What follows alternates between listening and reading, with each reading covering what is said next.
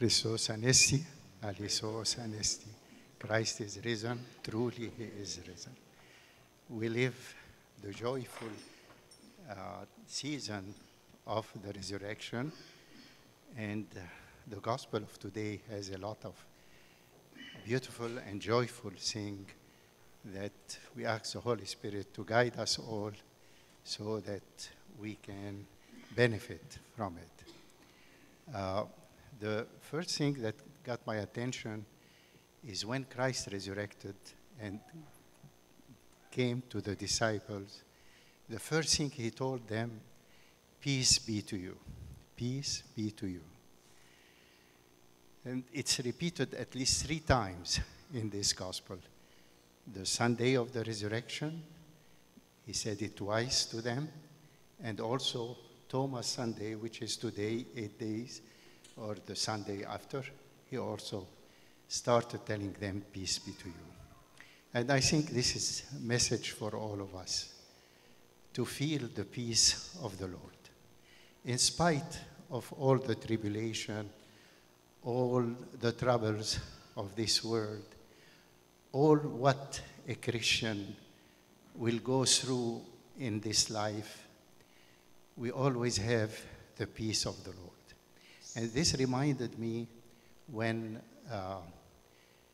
Christ, before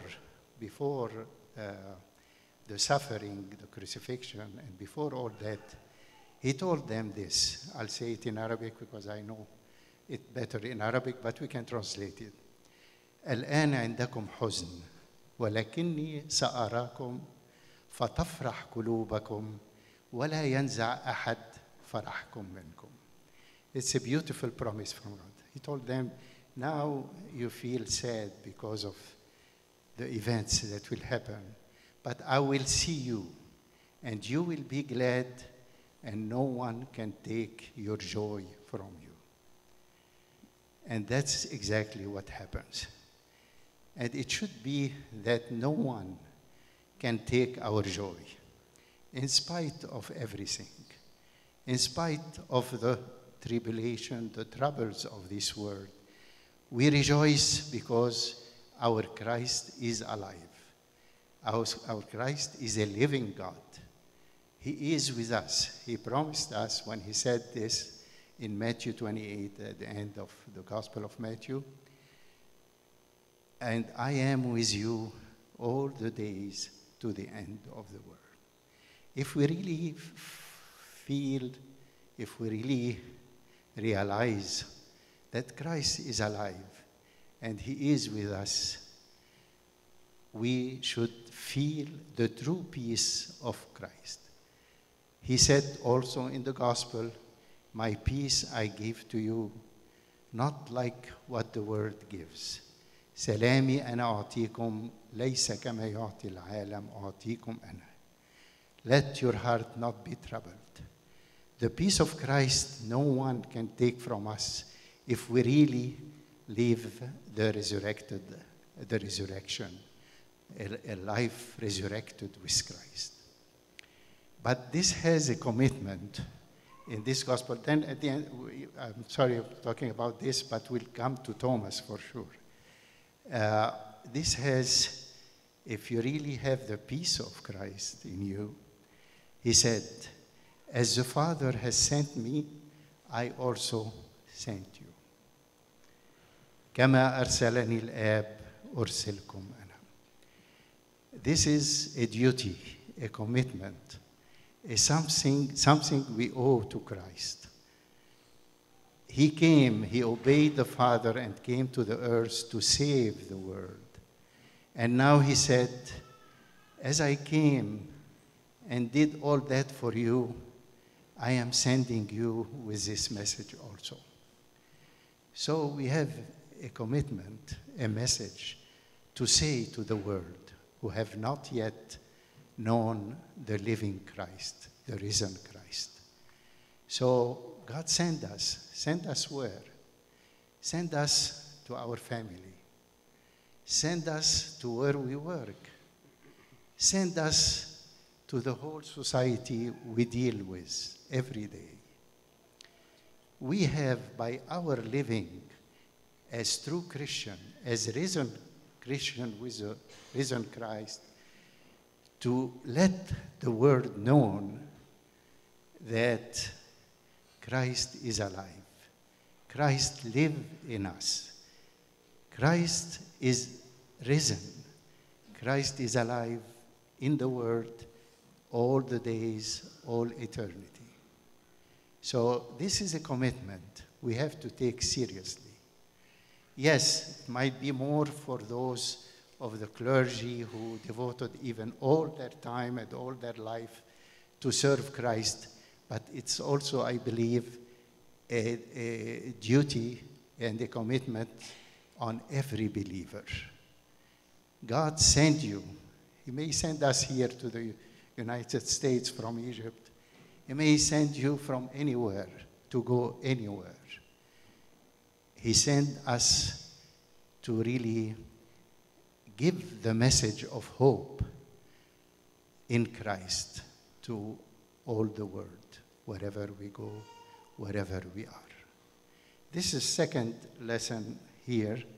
And then we know it's called Thomas Sunday. So Thomas, we know his story very well. We say it, Thomas the doubter. He was on there, and that's also something we have to be careful.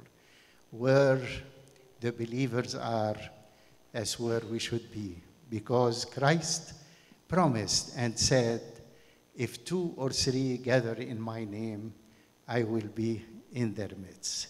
إذا اجتمع 2 أو 3 باسمي هناك أكون في وسطهم.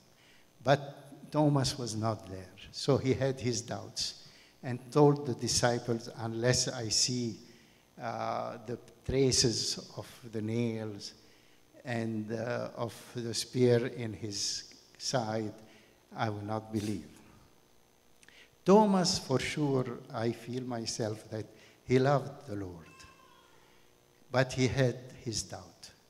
And Christ, because he loved his children, he loved us, doesn't want to leave him in his doubt, and will appear specially for him and tell him, Thomas, come, put your hand in the place of the nails, put your hand on my side, and be a believer, not an unbeliever.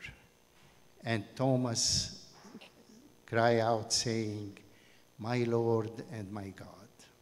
And that shows here all, maybe something we should know, all the weeks after the resurrection will speak of the divinity of Christ.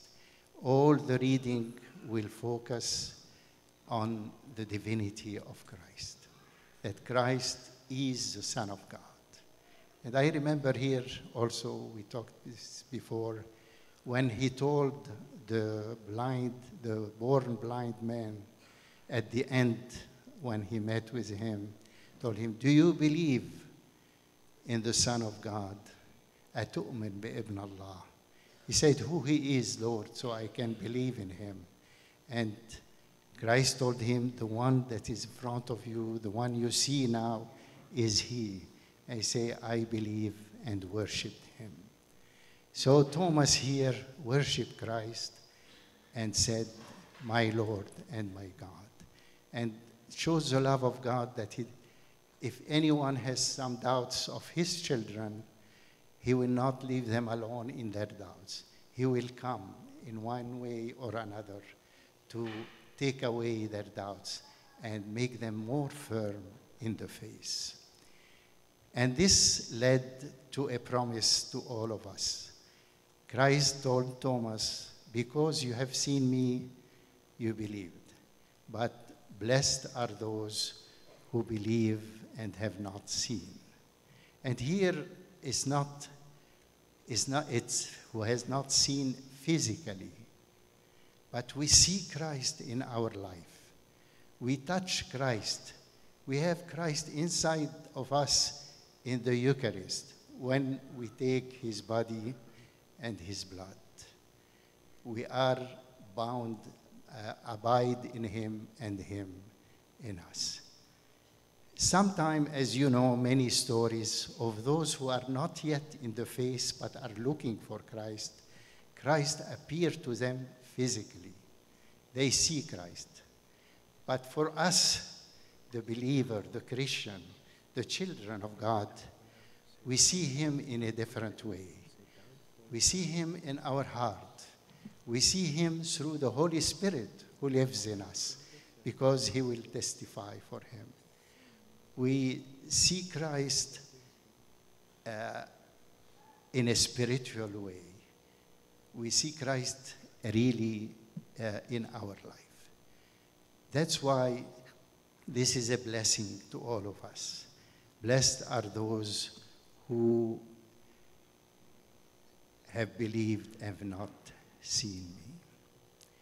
I close by this, where John the beloved who wrote the gospel, said, "These things I have written, that you may believe that Jesus is the Christ, the Son of God, and that believing you may have life in his name."